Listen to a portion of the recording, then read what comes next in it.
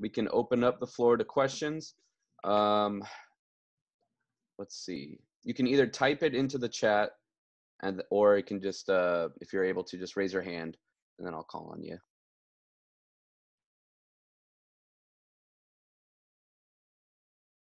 Yeah, Kirk.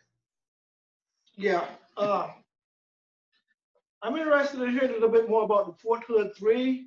Do you know their actual names and how old they were when they got involved and so forth? I do have their names in the book. They escape me at this moment. I do know that the number of the Fort Hood 3 were also involved in the W.E.B. Du Bois clubs, and that I think they only spent about 2, maybe 2.5 years in military prison. And if I'm not mistaken, it was in the fall of 1968 that they were freed, and it was the party, of course, was very much a part of the Fort Hood 3 Defense Committee, and then a number of other soldiers, white and African American, Puerto Rican, Latino soldiers, after their example, started resistant to deploy as well, and it really became the genesis of the GI anti-war resistance. The Fort Hood 3 did. So I can look it up, look up the names exactly. They escape me right now, but I'd be happy to share that with folks. One of them was named Mora. Yes, Elena's uncle. Elena's uncle. Correct. And I think maybe a J.J. Johnson. Does that sound right? Mora Johnson and oh my goodness, I'm sorry. Too much information. We have a question here from Arthur. What do you think of the modern prospects of Popular Front tactics, and why do so many communists confuse the Popular Front period and the United Front period? Well, Good question.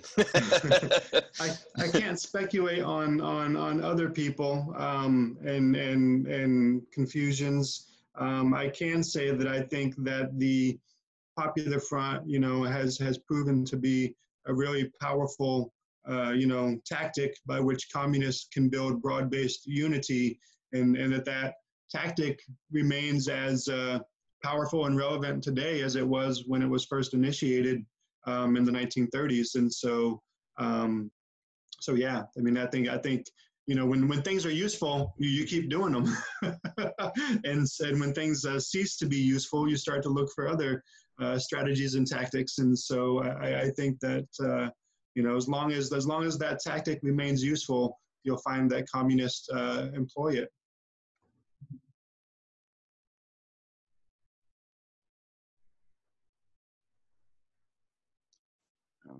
I have someone else have a question. I was getting feedback. I have a quick question. How long were the jail sentences for the leadership of the party when they were indicted? How much time did they have to serve? And I remember briefly that socialist countries at the time offered medical treatment or a shelter for some party members. Could you talk a little bit about that? Yeah, absolutely. So the length of time that people were sentenced depended on the individual. Some individuals were attacked more severely than others, and those what historians have called second and third tier communists served significantly less time than first tier communists, partly because of the fight back that was waged, partly because victories had been won against these unconstitutional McCarran and Smith acts, but for a number of different reasons.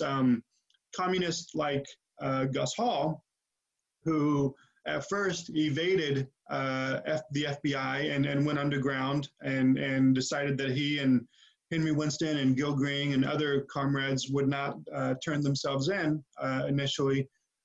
When Gus Hall was eventually captured in Mexico, a number of years was added to his sentence because he fled.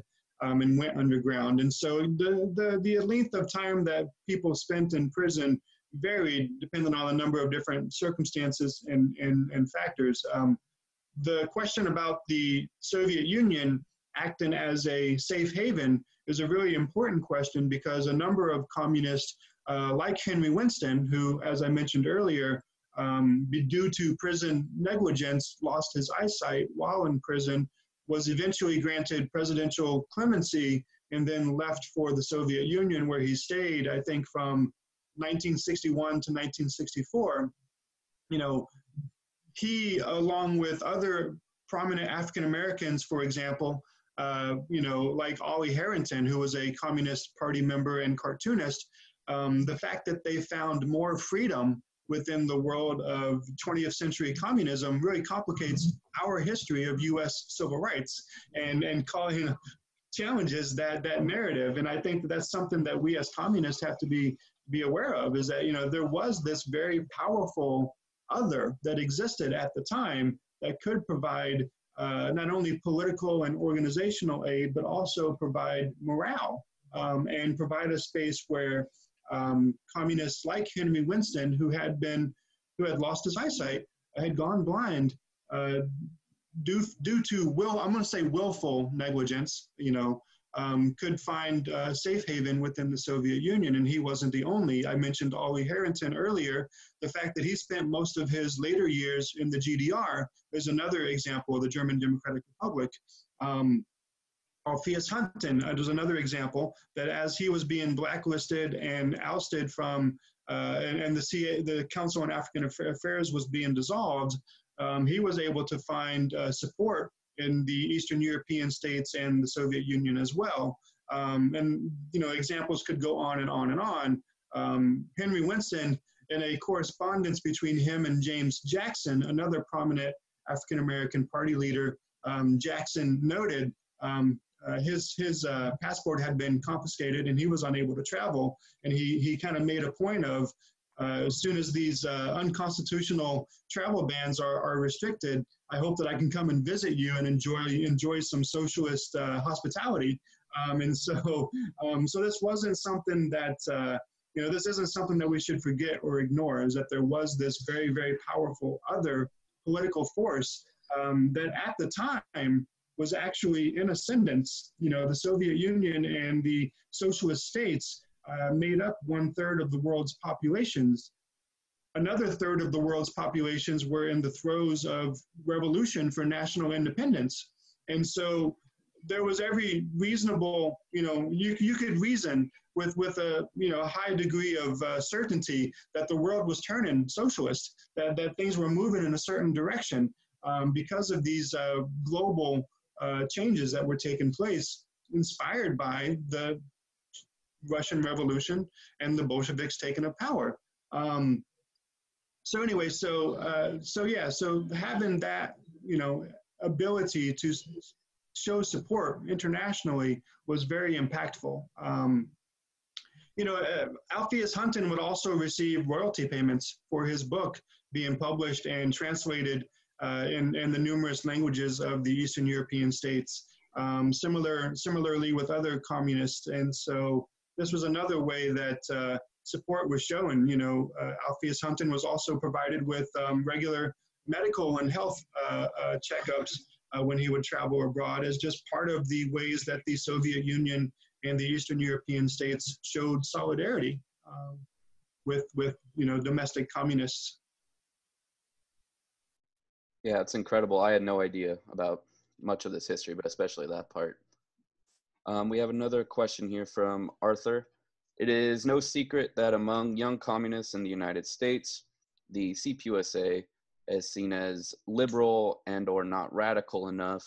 What do you think draws so many young communists, particularly in the West, to more ultra-left and tactic-averse politics? What can the party do to combat this? Last one, I promise, Art. Well, you know, I was once young. I'm 42, so I'm still seen as young by many of the elders. But I've got 23 years of concerted organizing experience under my belt. And I know that when I joined the Communist Party.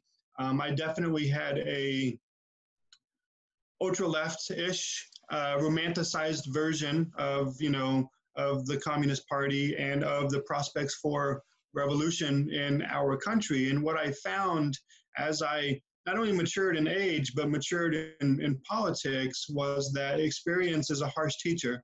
And that my experiences as a grassroots community organizer, as a trade union organizer, as a activist and organizer, leader of the Communist Party, is that the day-to-day grunt work of building a movement, it teaches us a lot of really important lessons, and that romanticism that I initially had as a young man, has faded, though my beliefs in socialism have been strengthened due to the experiences that I have and due to the history that I've learned. My mentors here in St. Louis were and remain prominent leaders of the Black community. They were Black communists in the coalition of CB2, the Coalition of Black Trade Unionists, African-American elected officials who happened to be members of the Communist Party, as well as other union leaders that mentored me in my political development when I was in my late teens and early 20s, and continue to do so today. And it was their experiences, the relationships that they've built over many decades of struggle, and the changes that they've helped to bring about over many decades of struggle that continue to strengthen my belief in socialism long after my initial kind of youthful romanticism and energy have died down. I definitely don't have the energy that I used to have, but I remain as committed as ever because of the experiences of these comrades who mentored me when I was much younger. And so I think that's part of the answer of why a number of young people join, and maybe they have a different perception of the party, is that that's just part of being youth, part of being new to the movement, part of not having the decades of concerted grassroots political experience that the people who mentored me had. And it's it's an important lesson to learn. And I hope that many of those young people stick around to learn those experiences, and maybe the political climate and political situation will change more dramatically and more quickly for this generation than it did for mine and for the prior generations. I know sometimes politics can take years and decades, and sometimes years and decades can be encapsulated within days. And so who's to know for sure, but I definitely encourage the discussion and the thought that goes into what it means to be a member of the Communist Party, and how we can carry on this historical legacy that is now 100 years old. And we have another question here from James. Go ahead, James. Hey, so I tried to post this in the chat, but I messed up and it won't let me copy. So in your opinion, can communists, especially members of the CPUSA, but possibly like members of parties like PSL, FRSO, PCUSA, parties that don't necessarily have our international connections with SolidNet and whatnot, going forward, especially in our trying times, to especially coming with like possible political repression, maybe a renewing of tactics like Smith Act. I'm forgetting the other one, McLaren Act. McCarran. And build Popular Front networks and united fronts with other communist adjacent organizations, to not let possible repression destroy the movement of building socialism. Well, I think the most important thing that we can do to fight back against the repression is to organize with the broadest forces possible.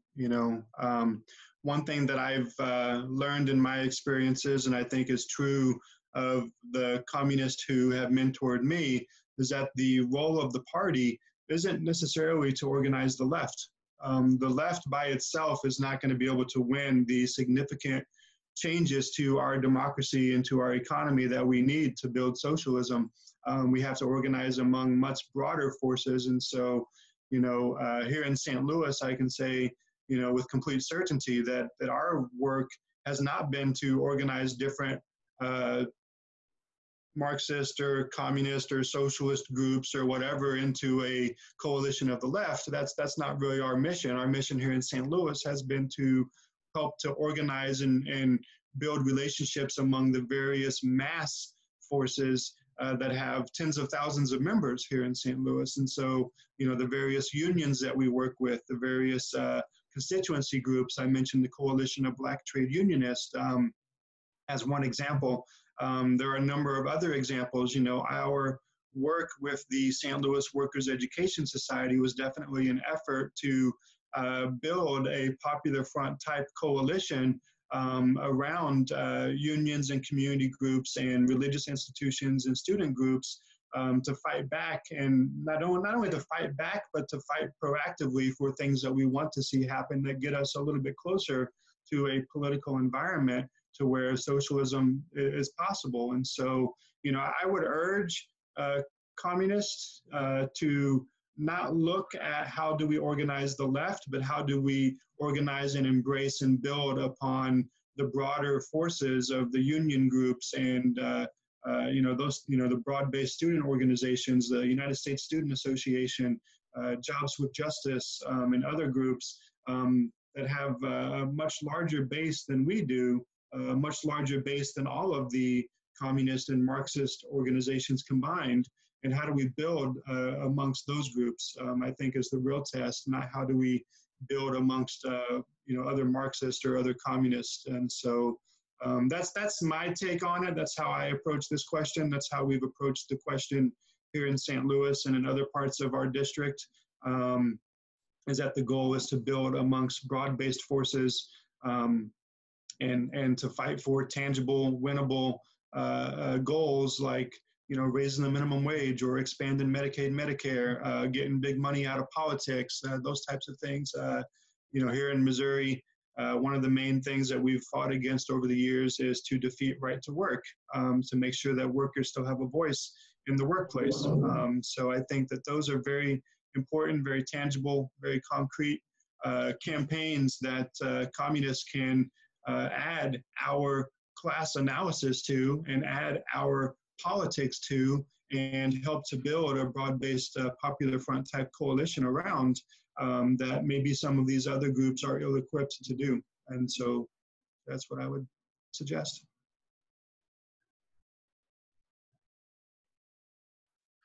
Excellent. Yeah, that's excellent. I completely agree. Thank you for hashing that out for us.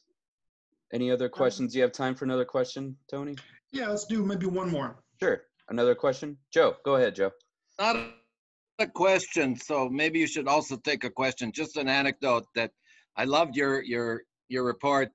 And my first election that I had to wait till I was 21 back then to vote. And the first election I was able to vote for was 1968. And you go to vote, and I was in Minnesota, and there was Charlene Mitchell. So the first person I voted for, the top of the ballot, was communist. She was only on in Minnesota as a communist, and in Washington State under another name. But even that took a appeals court decision to put it on the ballot. And that was the first time the party ran candidates since before the Second World War. Yeah. It had been decades. So it was historical, and I'm so proud. I've been one of 500 people that voted for her. And when I met her years later, this was way before I joined the party, but I actually petitioned for her too. I went out and knocked on doors and helped petition for her in the summer. And when, I met her at one of the party conventions or meetings, and I introduced myself and I said, I voted for you for president. She started jumping up and down. Well, an interesting story, I think this is important to point out, and I didn't mention it earlier, is that, some people might draw the wrong conclusion that due to the low votes, the low numerical votes for Mitchell at that time in 1968. I mean, as you mentioned, she only ended up being on the ballot in 2 states, I think. And so, so people say, oh, there were only, you know, 1,500 votes or 2,000 votes or whatever it was cast for Charlene. That must mean there's no support for communists. And that would be a very incorrect conclusion to draw, because if we look at just one other example, from 1966, Dorothy Haley ran for office in LA, a very, very well-known communist, very, very well-known communist at the time. And she ended up receiving somewhere in the ballpark of 70,000 votes in LA County alone as a communist. And so I think that this idea that just because Charlene was only on the ballot in 2 states or only received a small number of votes, that there wasn't support for communists is a very incorrect conclusion to draw. If we broaden our scope and look at other communist candidates before and after, we find that there continues to be considerable support for communist candidates throughout the decades, even into the 1980s and 90s, when Evelina Alarcon in California ran for state's attorney or something like that, a statewide position. And she ended up getting somewhere in the ballpark of 115,000 votes as a well-known communist candidate. My own experiences here in St. Louis, one of my mentors, Kenny Jones, was a well-known communist, became a member of our Board of Aldermen in 1983. Throughout the 1980s, hundreds of thousands, and I'm going to say that again, hundreds of thousands of votes were cast for communist candidates throughout the country, despite decades and decades of political repression, despite the ongoing, Reagan era attacks on the Soviet Union and the evil empire, quote unquote. Still, hundreds of thousands of votes were cast for communists, and I think that even today, though small in number, communists continue to hold public office around the country and make important contributions to the fight for workers' rights, peace, solidarity, equality, etc. And so yeah, it's an important distinction to make there. And the last time Lorenzo Torres ran for legislature in Arizona, he got 30% of the votes in his district in 1990. My own election in March of 2019, I got 48% of the vote. I lost by 52 votes. And that was after numerous months of dirty tricks and red baiting and attacks from the mayor's office and the St. Louis Police Officers Association. There were actually 4 billboards around my house, within a mile of my house, talking about communism and the, the victims of communism billboards, 100 years, 100 million dead, some bullshit like that. And there were these 4 billboards around my house directed at me and my campaign.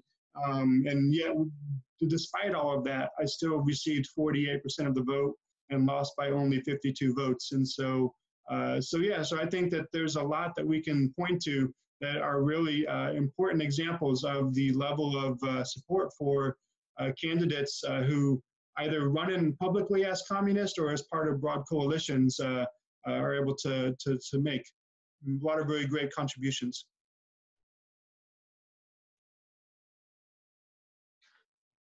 Do you have any final quick questions or comments? Yeah, this is Kirk. Go ahead, Kirk. Have you seen Henry Louis Gates' Encyclopedia Africana? I don't think I've seen Gates's, no. Yeah, it was published in the early 2000s, and his story is that he's completing Du Bois's vision. Okay.